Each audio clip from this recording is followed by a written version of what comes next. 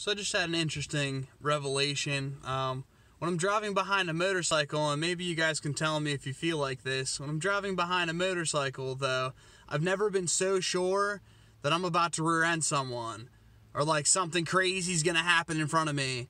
Like, I've literally never watched someone lay a motorcycle down ever, let alone on like just on a road, like just driving, minding their own business. So that's something to think about. Like, why is it that I feel like all of a sudden I'm terrible at driving and I'm about to rear-end somebody while following them just because it's a motorcycle in front of me? Something to think about. I want you guys to weigh in on it. Which brings me to my next point.